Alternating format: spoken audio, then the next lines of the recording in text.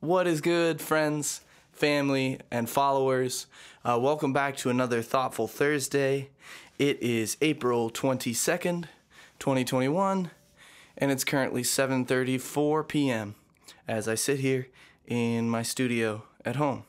As usual, I'll keep today's Thoughtful Thursday short. I just had a couple of things I wanted to touch base with you on, and just some thoughts that I've been having, especially today. It's been a pretty good week. All of my music groups at school are gearing up for our concert coming in just 2 weeks from now.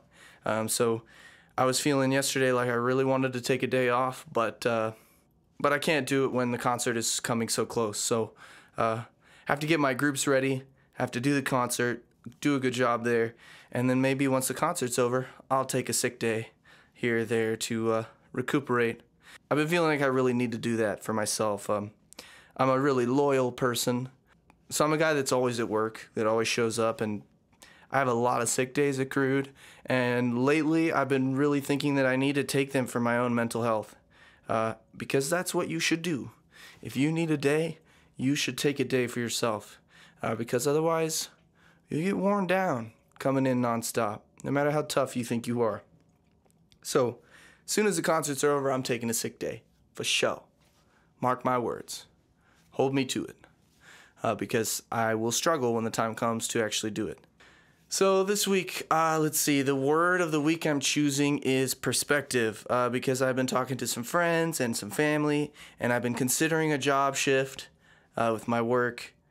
I actually took an interview yesterday, and I'm hopeful that I will get this job offer that I'm looking at, which would be very different than what I currently do.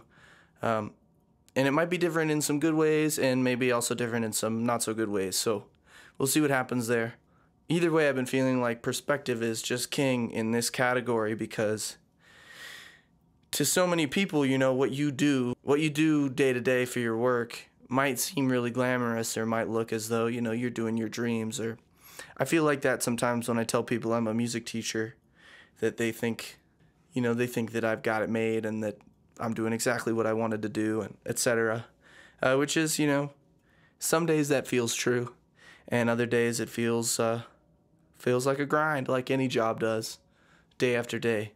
But luckily, I'm thankful and grateful that I have a job, and that I work with such an understanding administration, and that I have the freedoms that I do, and that it's a relatively creative line of work, which is really cool, but also comes with pressures.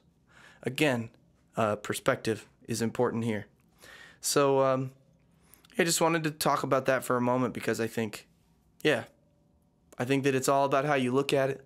I think that it's easy to get turned into a negative line of thinking where you're talking about and thinking about things in kind of a negative way. And that can be really detrimental to your own perspective and actually seeing things clearly for what they are. Because today I'm thinking, even though I applied for this job, if I get the offer, I don't know if I'm going to take it, because I have a lot of things that are going well with my teaching, and I've gotten a lot better, and I'm just going to continue to get better at it. So there's a part of me that's afraid to walk away from all the progress I've made. Anyway, that's what's going on in my world. I hope you all are doing well. I wanted to say, too, last week I talked about people feeling overwhelmed, or maybe it was the week before that, and giving people some praise and telling them, like, hey, you're doing a great job. And so I thought I'd take this moment to tell you, whoever's watching this, you are doing a great job. Thank you. Thank you for taking time in your days to be who you are, and to take care of yourself, and to do what you can to care for others around you. Thank you. You're doing an incredible job. I just thought some of you out there probably needed to hear that, because I know that I need to hear that sometimes. So thank you again. Okay, my sustainable tip of the week is to take shorter showers, which I don't know if you could tell, but I'm about to go take one myself. Definitely need one. Take shorter showers. Wash your hair, clean your body, clean your parts. Be done. Rinse off the soap and get out of there. You got to save water.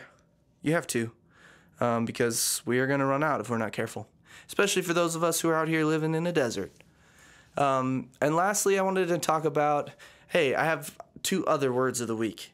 So this goes kind of along with perspective, but gratitude versus complacency are tricky for me too, because I think we need to be grateful for what we have, and I have so much to be thankful for and grateful for. But I also think that making a change is not a bad thing if you feel like you need to do that. So balancing those two kind of opposites, being grateful, being thankful, taking in all those blessings that you have in your life, but also not being complacent about things and feeling like everything's fine just the way it is. If you need to make a change, if you've been feeling it for a while, you should do that. Because what did a friend say of mine? An old teacher friend of mine told me, what did she say?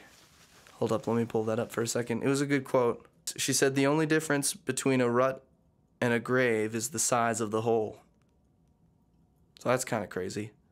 So if you feel like you're in a rut, take a moment to be grateful, to change your thinking, shift your perspective, and try to think positively about it. But if you still feel like you need to make a change, maybe it's time. Yeah. And I feel that too, because I love the progress I've made teaching. It's been empowering. It's been amazing working with kids. I'm really going to miss them if I leave. But I also feel really limited in my job experience because this is all I've ever done, really, is taught kids music. So maybe it's time for me to make a change. Hard to say. See if I get the job offer first. Obviously, I'll keep you all in the loop. And to all of you out there watching, thank you again for being you, for working hard to take care of yourself and take care of your family and friends and those around you. And as always, I hope this video finds you happy, healthy, and humble. And be sure to tune in next week for another Thoughtful Thursday. Peace, everybody. Love you.